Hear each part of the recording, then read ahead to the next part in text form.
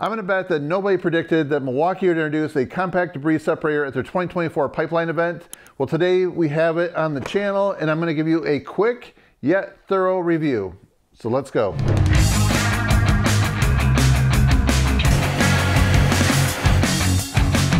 Let's start off by getting a 360-degree look at this. As you can see, it's pretty simple design. All right, first of all, we have a nice carrying handle right here. And then in here is an expandable hose. So this end right here goes right here, and that twists and it locks. And this will hook up to whatever dust you want to vacuum up. And then your vacuum hose will hook up over here. So this is the adapter right here. So depending on what size hose you have that if you need it. And we also have this hose adapter right here.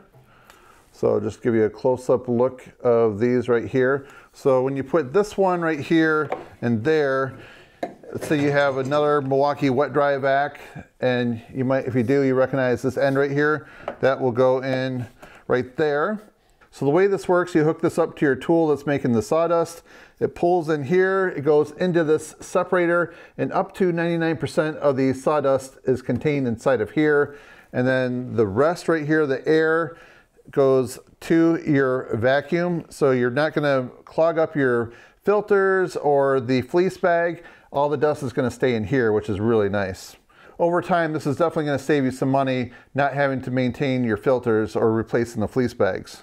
So you're going to find out how this handle right here is very important, because what happens on this side right here, once this collects with sawdust, you're going to lift this up and that door will lock in place right there. You grab onto that and then you can just shake out all the sawdust, and then when that's all out, you just close that lid again, hook up your hoses, and then you're off and running again.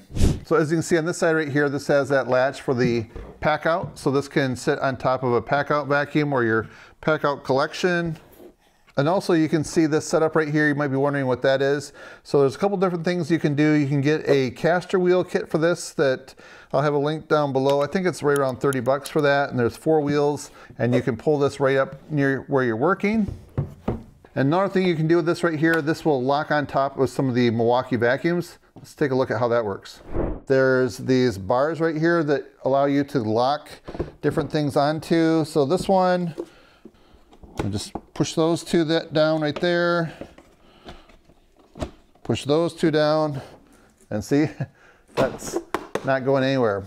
So here's how this would work. You do a little switcheroo. So you take the separator hose right here, and you would take the hose out from the M18 vacuum. That locks in place right there. This would go right here, and then you could take the long hose right here and then bring this to the power tool. So now watch when I turn this on. I'll put it on low.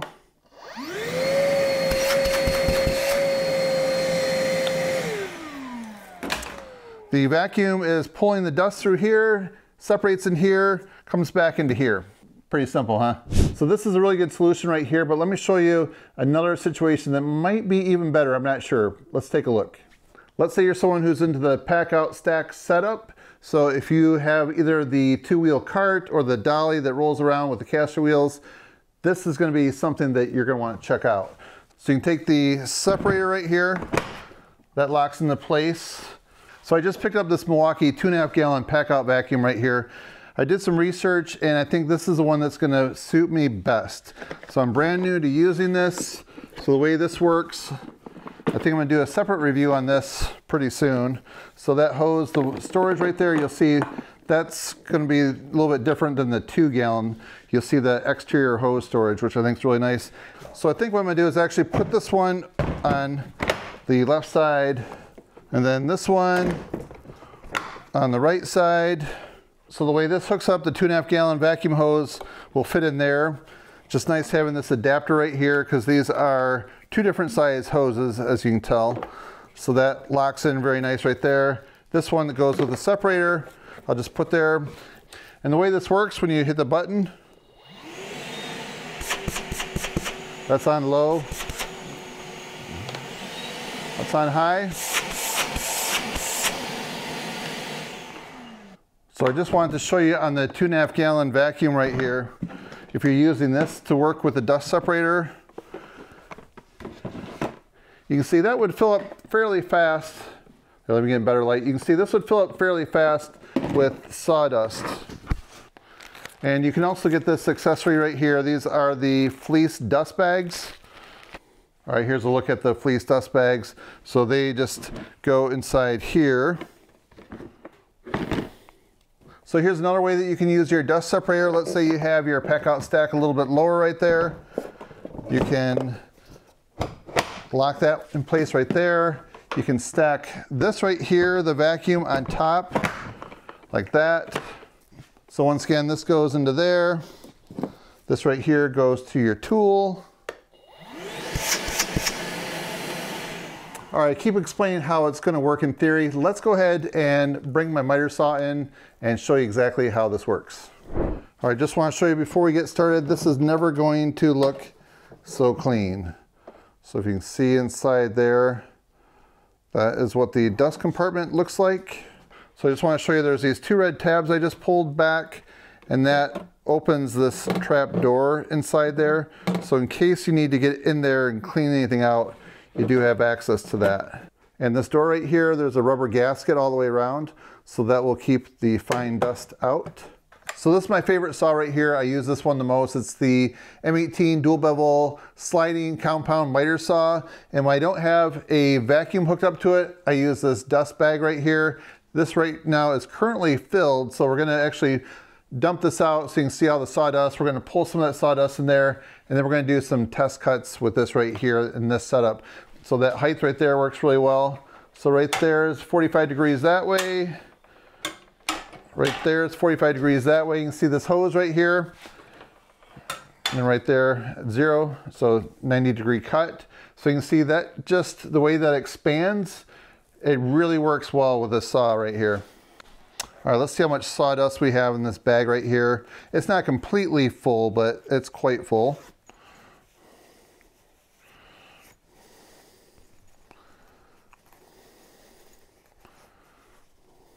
This keeps going. All right, that's quite a mountain right there.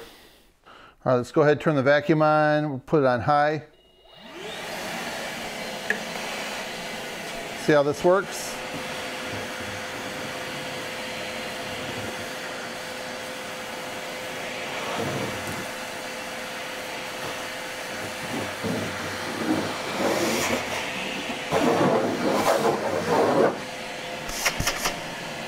We're gonna make some sawdust with this 2x6 right here. Let me get this set up. And then for the very first time, I'm gonna use this battery right here. This is the new Forge HD 12 amp hour battery right here. Let's see how that works in this saw. Let's just give this one a try. Got it fully charged. All right, let's make some sawdust.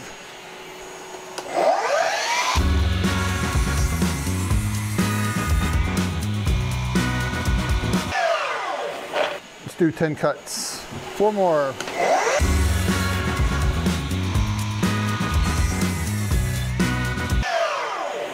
All right, there we go. All right, we still have a little bit of sawdust, but the majority is going to be in this right here. All right, so here's what it looks like. Let's go ahead and open the door. So if you can see in there, I think I collected a fair amount. Let's dump it out in this orange 5-gallon Home Depot bucket. All right, let's see how much sawdust we have. So this is the amount that does not go into your vacuum right here. You can see that's quite a bit right there. So now let's take a look at the vacuum itself. So this vacuum is brand new. I just used it for a couple brief moments to initially see how it would pick up. So let's see what's inside. You can see the filter right here has absolutely nothing on it.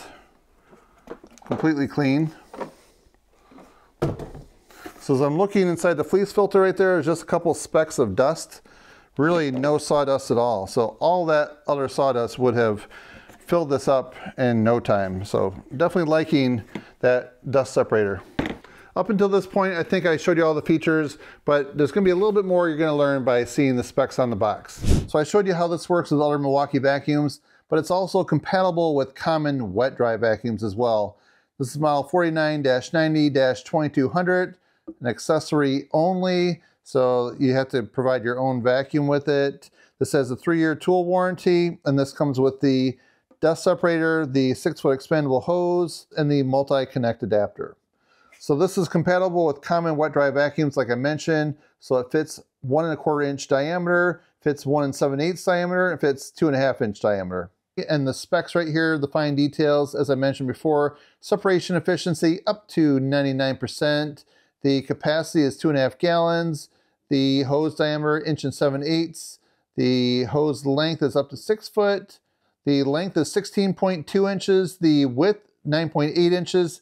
The length, 12.9 inches. And the weight, 7.3 pounds. All right, so here's a quick question of the day. If you had this set up right here in your shop or garage and you're making sawdust, what power tool would you hook this up to most frequently? For me, I mentioned the sliding compound miter saw, but I'd like to hear what you have to say. So please put your comment down below. And one last thing, if you enjoy this video, please give it a thumbs up, which really definitely helps support the channel. That's it for now, friends. Thanks for watching. See you next time. As always, I appreciate you watching all the way to this point. If you want to see some other Milwaukee pipeline event videos, I have a playlist right over here that you can check out. And if you haven't subscribed to my channel yet, I have a lot more videos that are going to be coming out very soon. So you can click that button right there down below.